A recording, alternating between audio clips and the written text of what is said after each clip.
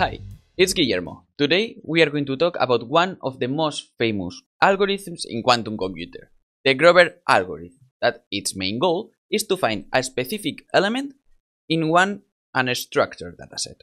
This algorithm is well known for being able to achieve a quadratic speedup over the best classical algorithm. But let's stop here a bit and understand exactly what are these search problems and what means this quadratic speedup. So imagine that you want to try to guess what is my favorite number. And the only information that I'm going to give you is that it's an integer between 1 and 100.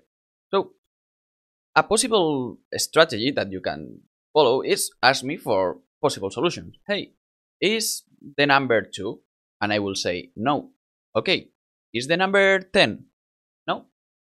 And is the number 23? Okay, is the number 23? Perfect. So in that case, we will need 3 questions. But if we have 100 numbers, in average, we will need 100 divided 2. It means 50. What Grover say is that using these quantum ideas, only asking a squared of n, a squared of 100, it means 10 questions, we will be able to know what is my favorite number. And this is the important point. The quadratic speedup is in the average amount of questions that we have to do in order to find our element. In this video, instead of focusing how the Grover algorithm works, we are going to pay more attention in how we can use Grover for real applications. However, this first part is really important, so we are going to do a quick overview of the main steps of the algorithm. We can identify 3 main steps. First of all, we are going to create an equal superposition of all the possible elements in which we are looking for. For example, in the previous case, it will be an equal superposition of all the elements 1, 2, 3, 4 until 100, because that are all the possible numbers in which my favorite number is. The second step is apply the oracle. But what does it mean? Well, actually, there is a big misconception about this concept, so let's talk about that. The oracle is the function, the operator, the person that knows what is the solution. So, in the previous example, it was me. But then, if we have this operator that knows the solution, why don't ask directly, hey, tell me your favorite number? Why I have to do this game of try different options? It will be faster if we do it another way. It is not easy as that. The oracle doesn't know how to create a solution. We can't ask what is the solution because the oracle has no idea. The oracle only is able to identify if something is a solution or not. And well, let's put a very easy example to understand that. Personally, I'm really bad doing Sudokus. So if you give me one, probably I'll not be able to find never a solution. However, if you give me one Sudoku complete, for me it's super easy to identify if it is correct or not. Because, well, I have to check the rows, the columns, that are all the numbers, whatever. But I'm able to do it. And this is the task that an oracle do. Check if a specific Sudoku complete is correct or not. A specific element is the element that we are looking for or not. So with this idea in mind, let's see how we can represent it in a quantum circuit. Actually, this oracle, this operator, let's call it O, what it's going to do is flip the sign of the elements that it considers a solution. For example, in our number election, if we have number 5 and we apply the oracle, the output is going to be 5, because this was not a solution. However, if we apply the oracle to the number 23, the output of the circuit now is going to be minus 23. It means we flip the sign of these elements that we consider a solution.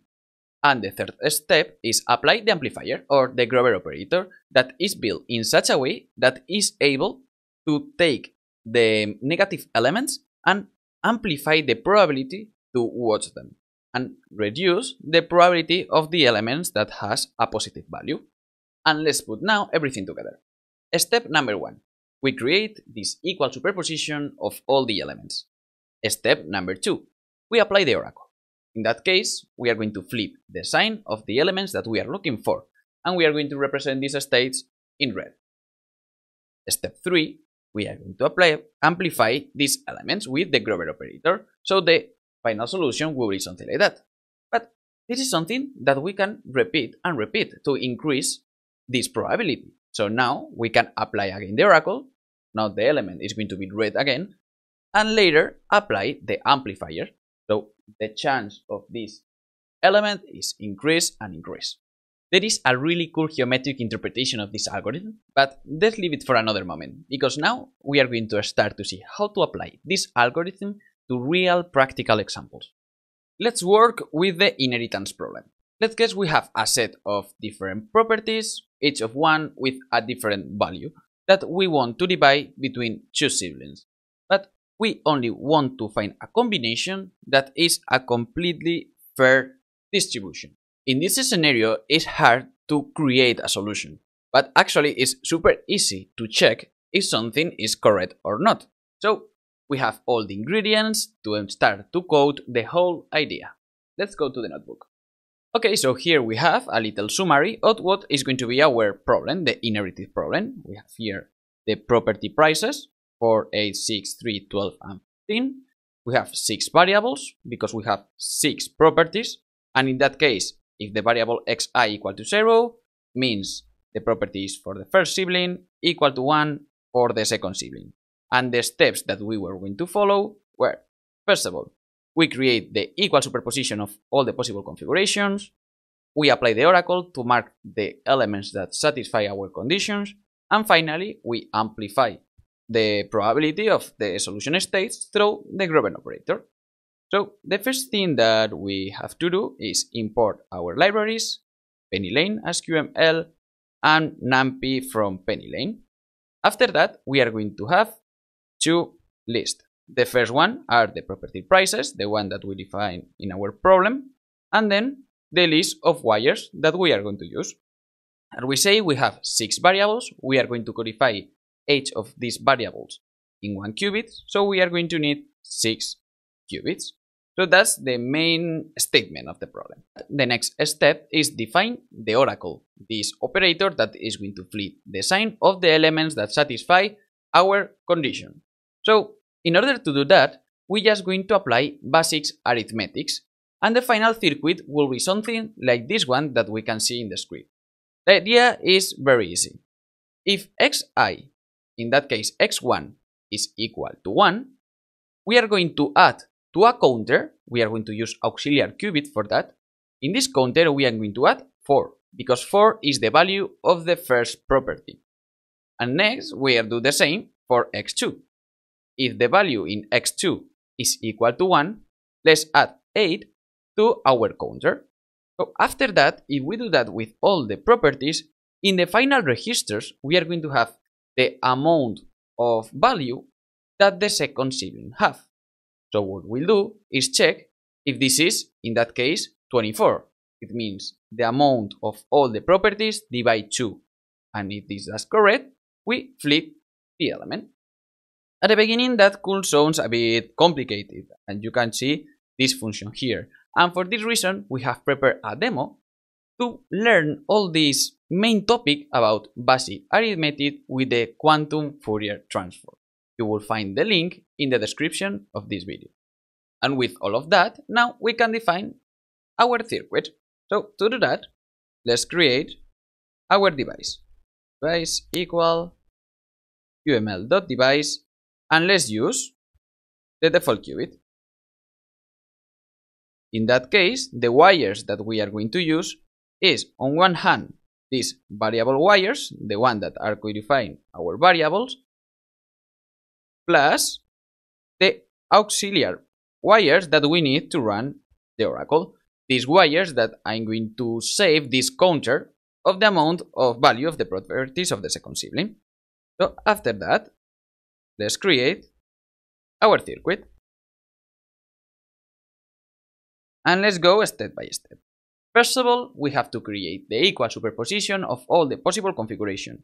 So what we have to do, or let's say for wire in variable wires, let's apply a Hadamard. We only want the superposition in the variable qubits because they are the one that we want to try all the possible configurations. So after that, we have to apply the second step, that is use the oracle to mark these elements that are correct solution. So we just call the oracle function. In particular, we need to pass the wires of the oracle, and in that case are going to be the variable ones and the auxiliary ones. And finally, we need to apply the Grover operator. That is something that we already have in PennyLane. So we just call to the Grover operator gate. So we pass the wires. We want to amplify the values that are only in these variable wires. And then we can return the props of each of the basic state. So now, in order to see the solution, let's import matplotlib. Let's get the values of the different probabilities of each state, calling the circuit, and then we can plot it, something like plt.bar. So if I do that, we can see that there are two solutions that we amplify, and the other ones the probability decrease.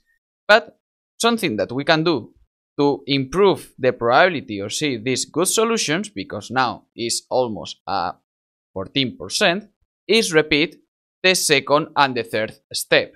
In our case, what we can do now is for in range 3, we are going to repeat 3 times this process.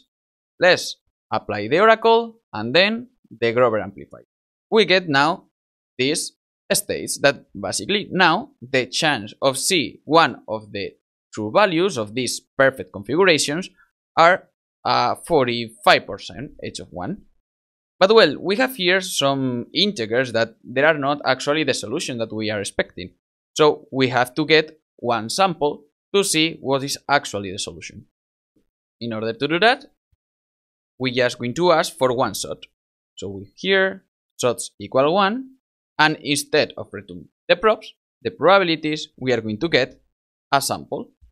So now, if I call the circuit, I get this solution 1 1 0 0 1 0. It means the second sibling is going to get the first, the second, and the fifth property. So let's check it. We can go to these values. 4 plus 8 is 12, plus 12, 24. On the other hand, 6 plus 3 is 9, plus 15 is 24. So thanks to this algorithm, we just found this perfect distribution. Actually, if you are wondering what is this other solution, it's just the symmetry. It means we are going to give to the first sibling the ones and to the second the zeros, but it will be that. We just see in this example that this algorithm works, but now maybe it's the moment to talk about the disadvantages or the limitations of this algorithm. That there are two main problems. First of all, sometimes a quadratic speedup is not good enough. In some scenarios, we work with a huge dataset. So this quadratic speedup over the linear one doesn't allow us to solve all the problems. And in second place is the first step of the process, and is the creation of the equal superposition of the elements that we are interested in.